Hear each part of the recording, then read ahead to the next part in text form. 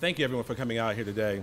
I remember just a week after I left state service as director of the State Department of Probation, Parole, and Pardon Services in 2001, America suffered its most significant terrorist attack in our nation's history. One of the greatest lessons learned from that attack was the importance of all of our first responders, men and women like those standing behind me who run towards danger when all the rest of us are running the opposite direction, have the proper tools and technology to communicate when it's needed most. As our city continues to grow and flourish, attracting people and businesses from all across the world to come to the Midlands and to our capital city, it's critical that we stay focused, even this many years later, on our most important duty, which is to keep our citizens safe. We have to be innovative in our efforts to support public safety, and that's why we're here today. We have to be thoughtful about establishing good, strong, smart public-private partnerships, and we're so excited to be working with AT&T to deploy the FirstNet technology in the city of Columbia. This technology will allow our first responders the ability to communicate more effectively than ever before. Efficient communication is important day by day, but it's even more important during times of emergency. With FirstNet, our city's first responders will have priority access to a fast and secure network when they need it most, when we need them most. Along with ShotSpotter, recently proposed ordinances around reducing gun violence and hate crimes, among other efforts, this technology aims to give our first responders another important tool that they need to keep our community safe. The deployment of FirstNet will be the largest in the state of South Carolina, and we're very appreciative to AT&T of South Carolina, especially State President Jane Sosby, Director of Legislative Affairs Terrence Ford, and the entire AT&T team for their work in helping to improve the safety and security of our citizens all across Columbia. I want to thank all of you, and we look forward to finding every way possible to make the city of Columbia a safer place for all people. And obviously, I want to make sure I thank these incredible men and women standing behind me who do the tough work on behalf of the people of Columbia every single day. It's my pleasure to introduce Terrence Ford. He's Director of Legislative Affairs for AT&T. Terrence? Mayor Benjamin, Chief Jenkins, Chief Kelly, thank you for the opportunity to take part in today's announcement.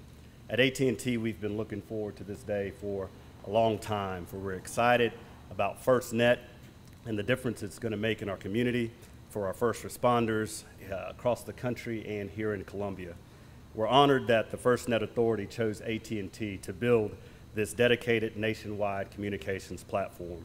The recommendation for a dedicated purpose-built solution for first responders was born from the communication challenges they experienced during the September 11, 2001 terrorist attacks. Consequently, FirstNet is designed specifically for first responders and those critical to their emergency response. It exists to provide first responders across the nation the communications capabilities and connections they need, connecting them to each other and to information. Across the country today, more than 9,000 service agencies are subscribed to FirstNet, more than 750,000 connections. And we're thrilled that Columbia's first responders are a part of that. FirstNet delivers always-on 24/7 priority and preemption across voice and data communications. But it's really what's enabled by that connectivity that is making the biggest difference. This platform brings the power to connect a variety of public safety things that will help first responders gain deeper insight into emergencies unfolding around them. Things such as connected cameras, drones, biometric sensors, vehicle routing, and more. In addition, public safety agencies participating in FirstNet have access to a nationwide fleet of 75 deployable network assets, including SatColts and flying cows. I'll be happy to talk more about those if someone's interested later. But the important part is this equipment can be pre-staged or called upon in emergencies to help first responders stay connected, operate faster, safer, and more effectively when lives are on the line. Mr. Mayor, thank you again for the opportunity to be here, and most of all, thank you for the opportunity to serve Columbia's first responders. It's my pleasure to bring up my friend and the incredible chief of the Columbia-Richland Fire Department, Chief Aubrey Jenkins.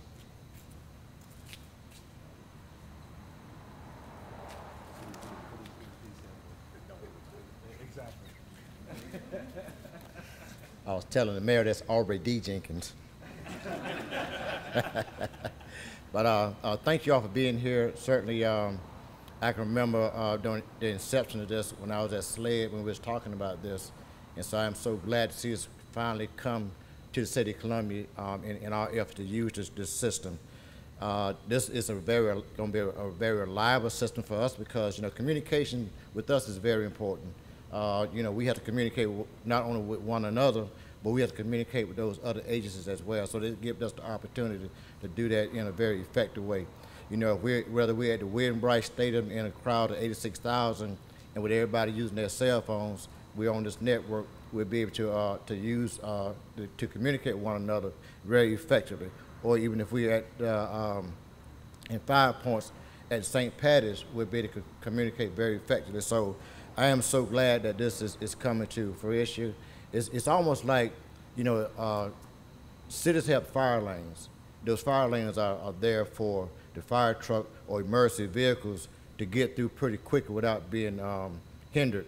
So I look at this network as a fire lane or an emergency lane because now we got an avenue that we can travel down without being hindered in any kind of way. So I'm very excited. I want to thank the mayor as well, and also AT&T for this very elaborate system. And we thank you so much because it's going to really do us some very good. Thank you. Thank you, Chief. Now, Deputy Chief of the Columbia Police Department, Deputy Chief Melron Kelly, who on a number of different issues, I spend time with Melron traveling the country as a wonderful subject matter expert of innovative things happening in law enforcement and law enforcement technology. Chief Kelly. Thank you, Mr. Mayor. And thanks to AT&T.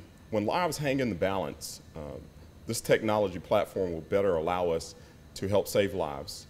To be one of the first in the Midlands to have this technology will best position us to help those in our public that need us the most.